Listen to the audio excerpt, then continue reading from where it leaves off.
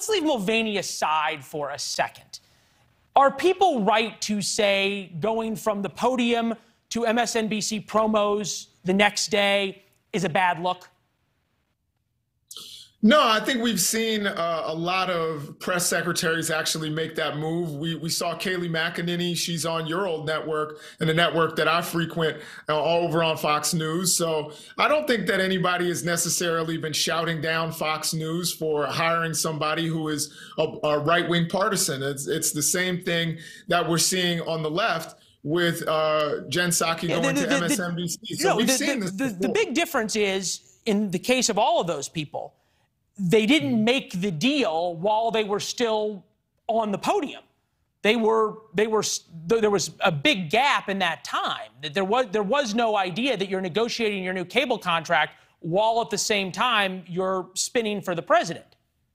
There's a conflict both ways. A big gap. I'm not sure there was a big gap, but either way, I think that's a fair criticism. The fact that she may be having conversations prematurely. We all know that MSNBC is a partisan network, as is Fox News. So I don't think that this is a big surprise. Yeah, it's a very fair point that neither of those channels really make a big distinction about them not being partisan. So there you go. What's interesting, though, is the incredible flack that CBS is getting both internally and externally for hiring Mick Mulvaney years after he left the White House. It's interesting because if you hire, it seems, somebody who worked in the Trump White House, it's almost like a third rail. But if you hire somebody who worked in the Trump White House who repudiates Donald Trump, for example, Alyssa Farah, who's now on CNN and then gets on The View, those who repudiate Trump are welcome with open arms. No, I think that there's certainly something to that. But I would also point out that the issue with CBS is CBS purports itself to be a nonpartisan, just a informative network. It doesn't make the same partisan claims that Fox News or MSNBC make. So I think that, you know, people are frustrated, particularly with some of the things that Mick Mulvaney has said.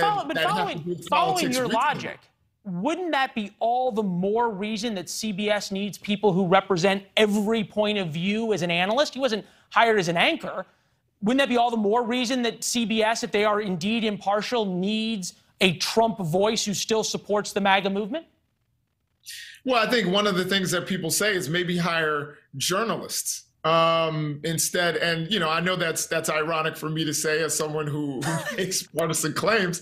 But at the same time, I think that people who go to CBS rather than some of the cable networks are looking for objective analysis. Right, but each one You're not going to get any objectivity from Mick Mulvaney. In particular, I do think that this has to do with some of the things that are happening right now, particularly with Ukraine and some of the things Mick Mulvaney said in terms of extorting Zelensky, you know, under the Trump administration and being proud of that. And also some of the things he said about it goes back to, he's not being hired as a journalist. He's being hired as a commentator, as is Jen Psaki, who, interestingly enough, is very interested in a cable news paycheck, perhaps not necessarily sure of the future of cable news. Take a listen.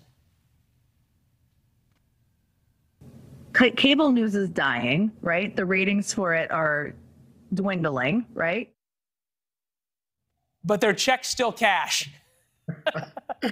Well, you know, thus far, we'll see with some networks, but, you know, we saw networks go down, you know, and have to close their doors.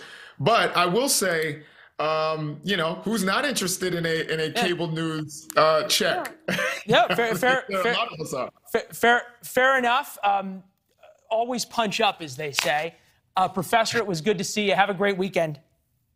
You too, Leland. Thank you. Appreciate it. All right, we want to know what you think. Should Jen Psaki be allowed to go from the podium to promos, continue working at the White House before she starts working at MSNBC?